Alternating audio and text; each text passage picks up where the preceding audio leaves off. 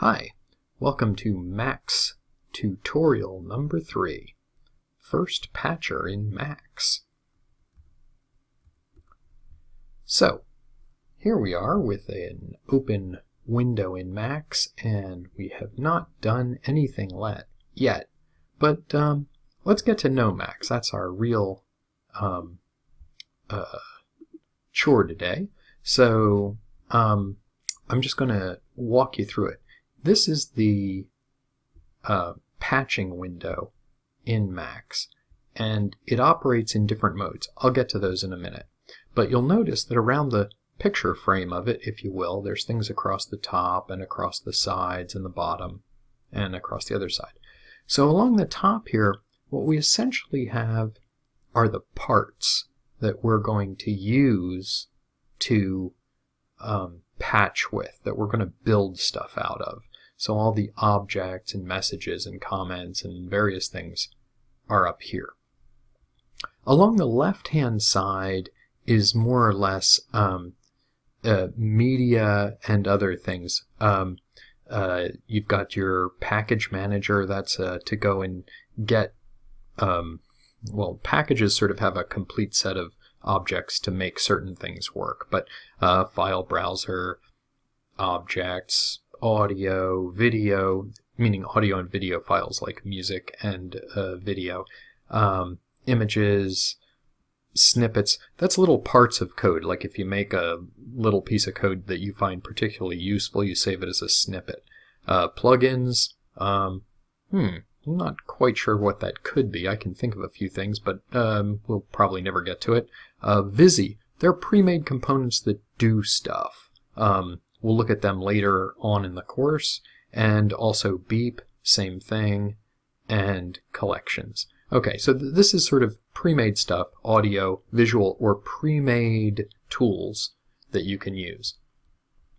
Across the bottom here are, these have to do with the functioning of Max. This first one is probably the most important thing to know on Max. This changes it from being in unlocked mode, and you can see it's unlocked now, to being in locked mode. And when it's in locked mode, it's running like a machine. When it's unlocked, you're building it. Get to that in a second.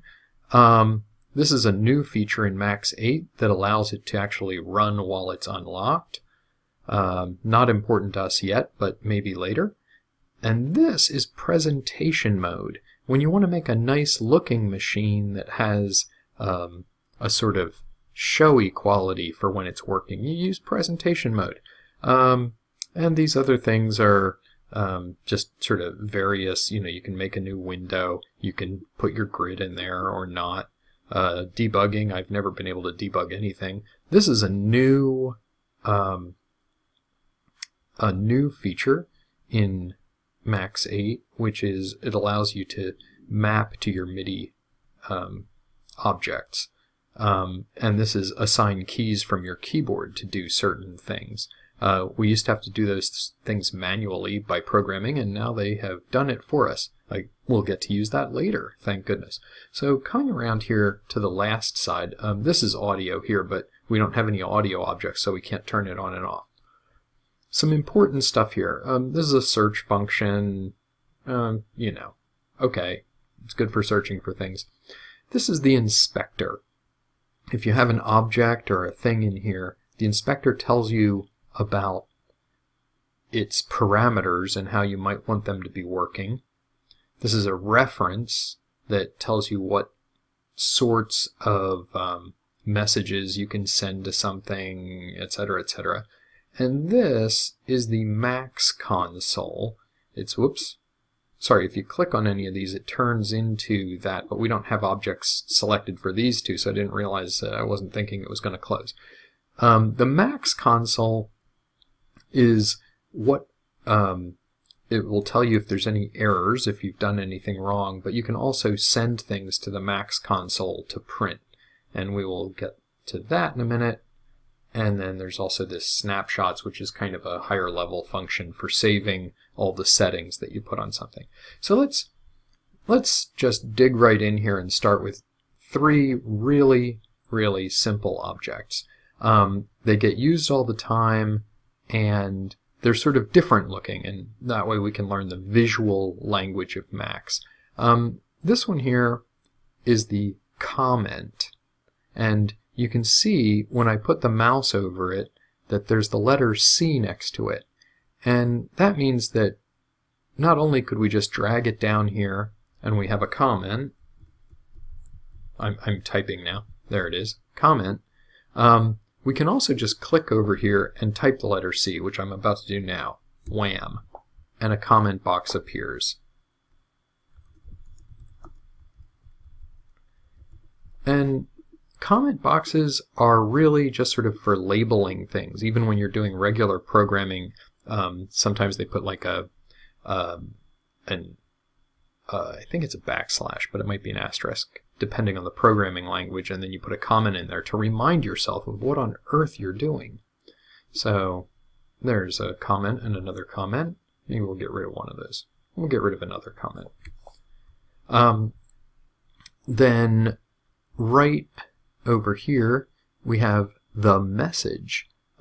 This is a often used object, and it has a specific look to it, and you can also see that there's a letter M next to it. When you see those letters, that means if you have your unlocked patcher window, you can just type that letter M, the message box appears, and then you can type, well, I'm just typing message into it for now.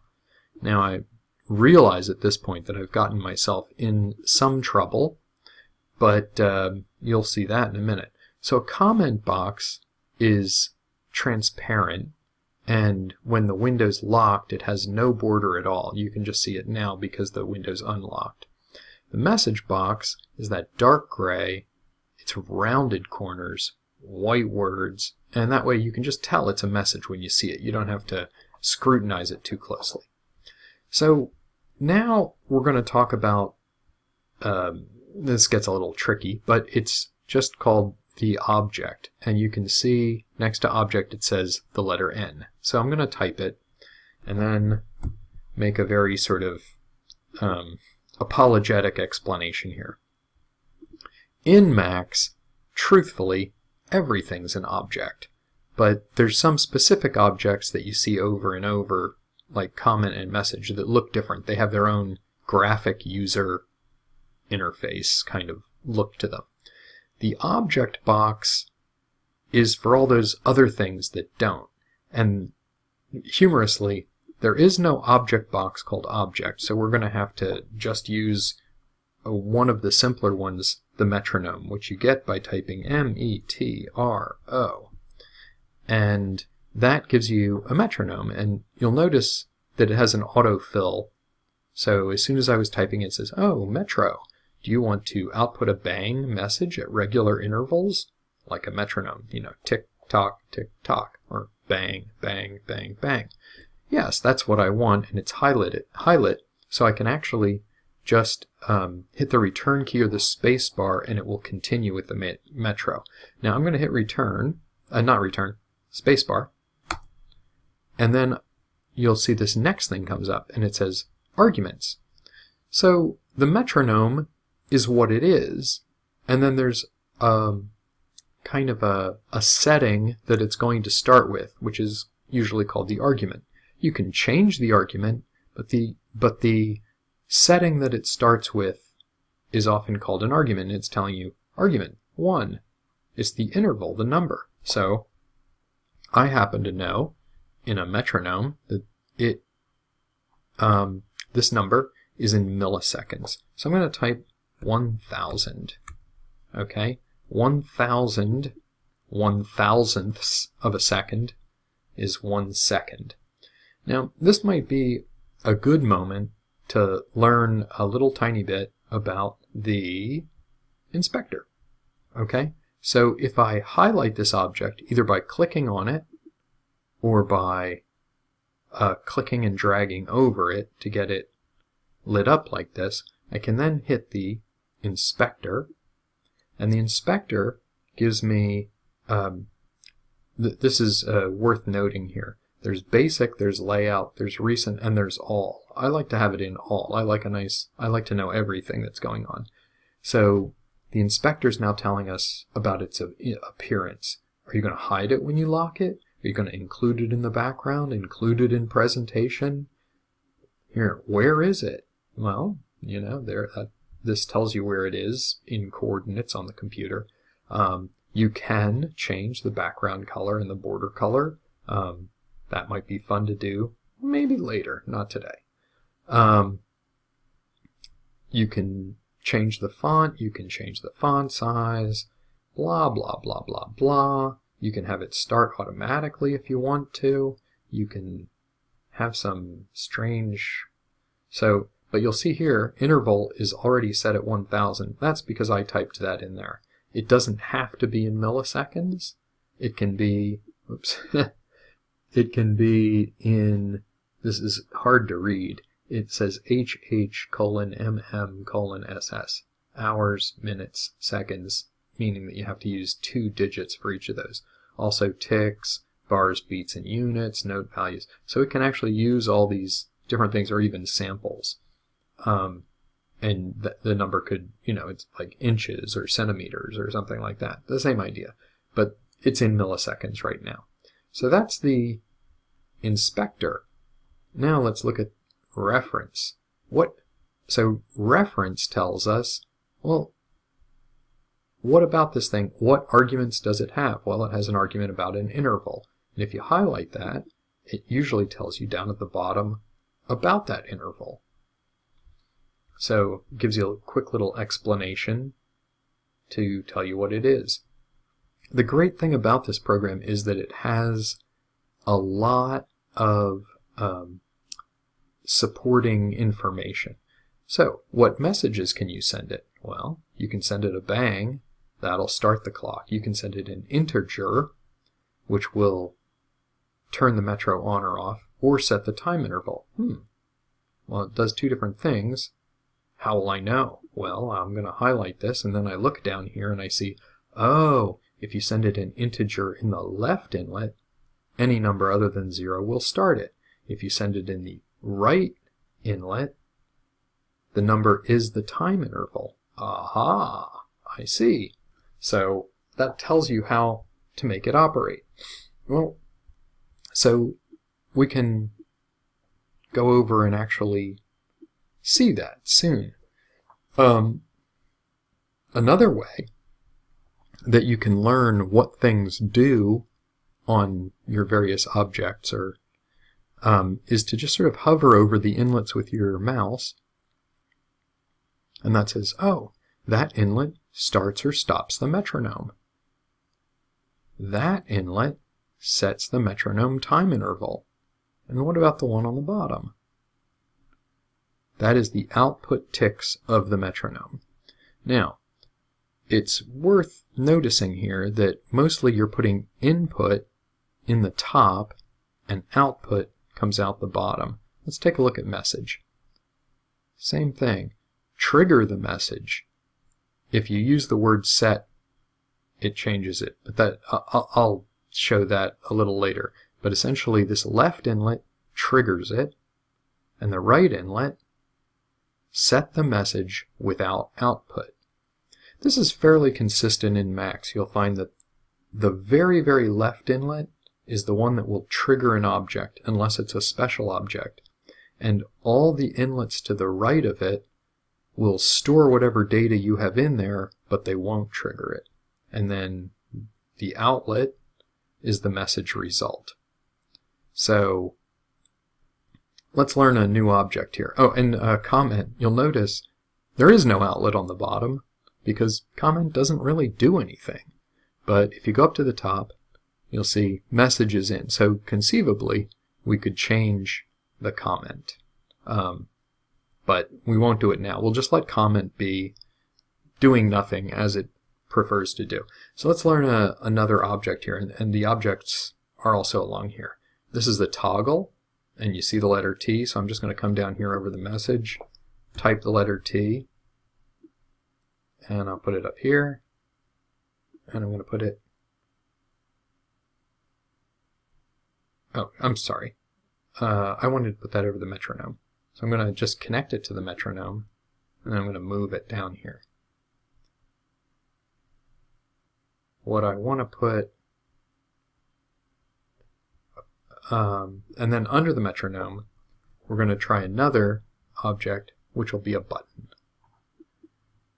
And there's a whole lot of buttons, but this is the button I want. You can see it just has the letter B, so I could have just typed B, which is normally what I do.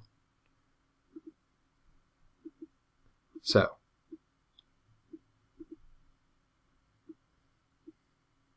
you can see right now I move them around, right? I can even make them bigger. I can adjust them and I move them around, but they don't actually do anything. This is where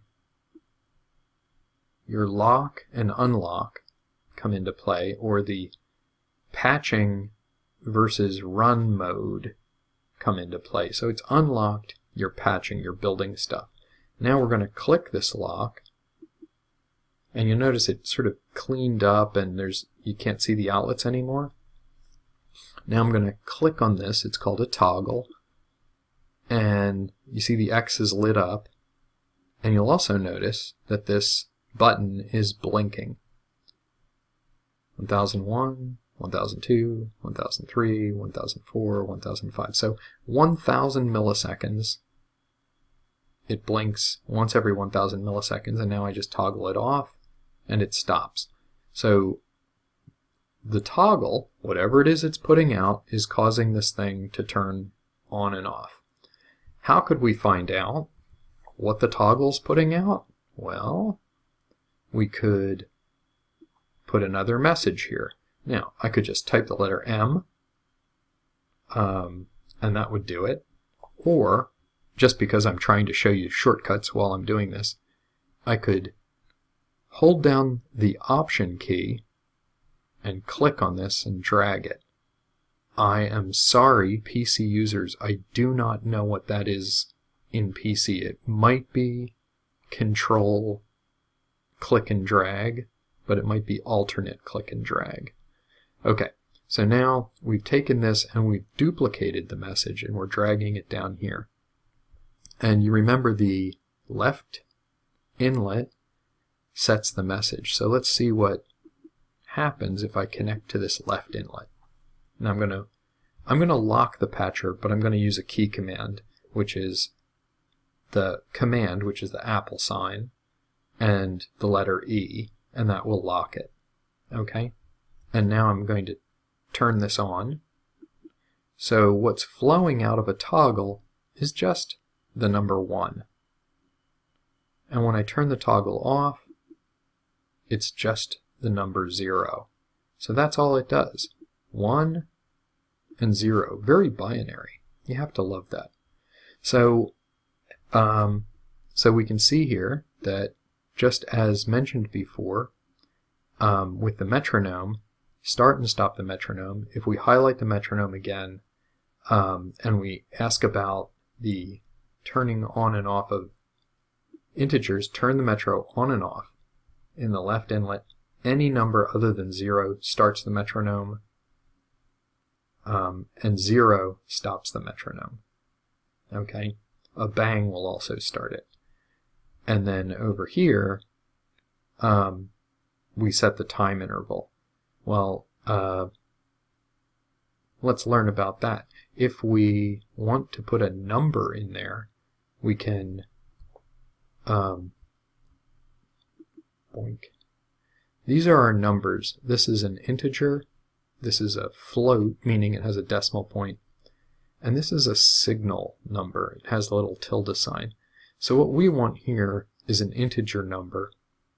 And you could just push the letter I, but I'm just going to drag it down here now that I'm up here. Okay.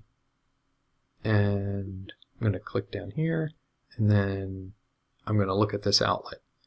Output incoming or entered number.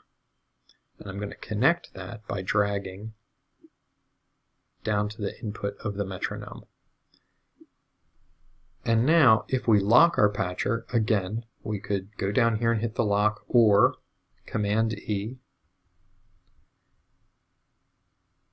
Now, we can do this while it's running so we can see what happens. Let's turn the metronome on, and we see it's going about once a second. Now this is at 0, and you can't have 0 1,000ths of a second, so let's turn it up a little bit here to 30. It's actually going so fast we can't see it. Let's get up to 150. It's going quite fast because it's, well, so what would 158 over 1,000 be? Approximately 1 every 1/6 of a second. So 6 times a second. This is blinking now. So if we, oh, by the way, you change these by, you click on the box and drag upward. I know you might not be able to see. So there's 250. That should be 4 times a second, right? 250 over 1,000. And then if we go up to 500, that's every half a second. Boom, boom, boom, boom, boom. And of course, if we went to 1,000, that would be once every second. And just so that you know, you can also just click on the box and enter the number by typing. You can maybe hear me typing. That's 2,000. And then when I click outside, it'll transfer that down to the metronome. So now it's 1 Mississippi, 2 Mississippi, 3 Mississippi, 4 Mississippi, 5 Mississippi, 6 Mississippi, 7 Mississippi, 8 Mississippi. So once every 2 seconds. Let's make it 1,000 again, just for the normalcy of it all. Okay, so I think we've sort of learned how the metronome works here. Let's take a look at this here message box, and we'll bring out another. I always need space to look at things. Another object. So I'm just going to type the letter N, and I'm going to type print, and then I'm going to type Abigail. Okay, and then I'm going to connect the output of the message to print Abigail. Now, what kind of object is this? It's a print object. Abigail is the argument. Abigail names the place where it prints. To see what Abigail prints, we would go over to the Max console, which is still empty here, and I just locked my patcher, Command E, and I'm just going to press message. And Abigail says message. Thank you. You'll also notice when I put my cursor over this that print Abigail lights up in yellow. Okay, so it tells you exactly where it's coming from. So let's see if we made another. I'm unlocking my patcher now, Command E again. Let's make another print object and say print Bart. Okay, Bart. And we'll just find out what it is that this button is doing. There, so I connected it, and we look over here, and Bart says bang. Bart bang, Bart bang, Bart bang, Bart bang, Bart bang, Bart bang. And then if we lock the patcher, I can't turn my Metro off unless I lock it, of course. That stops that. Now, one of the things that of course you want to know is how to clear all this, so you just push the X. And it clears the whole thing. So now we know what this is saying here at Bart, and we know what Abigail's saying. I just clicked on it. There it is. I want to go back to what I was saying before. I'm unlocking the patcher again, Command E, and I'm going to type the letter B, put a button there, and then I'm going to Option click on it and drag another button over there. I could have just typed another B. Sometimes I'm just lazy. Okay, let's lock the patcher again, Command E, and we say bang. the bang comes down here and activates the message. Abigail prints it over here, message. What if we have the bang over here on the right inlet? We push it. Oh, we get the word bang, right? But nothing happened over here. Bang, bang, bang. Nothing. Unless we activate it by hitting the left inlet. Bang. So now Abigail says bang. Consider for a moment that we can then make another message. I have to quickly unlock my patcher and type the letter M and say, how dare you?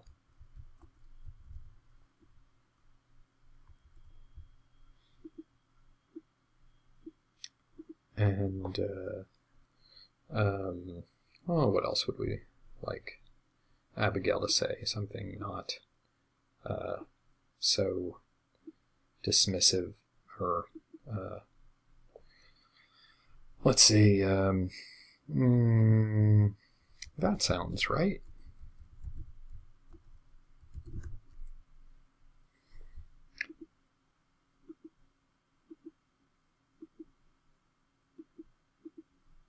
And we could even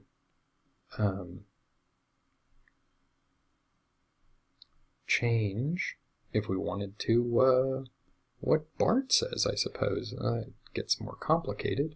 We'll just let him say, oh, here you go, here you go. Another message. How's the new gun?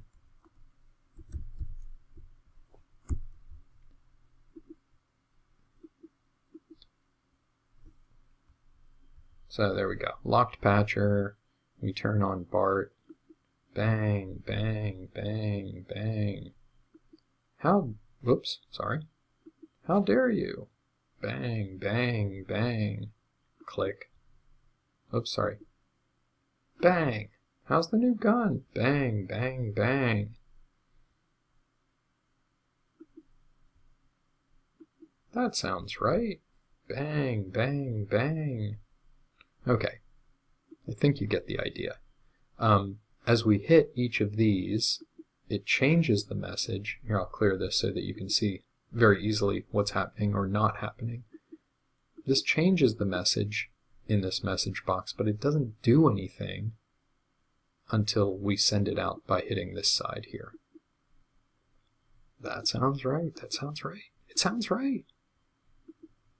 Bang, bang, bang, bang. Hey, take that, Bart. Okay, so there you have it. That's the basic way that these objects work, and I'm just going to put them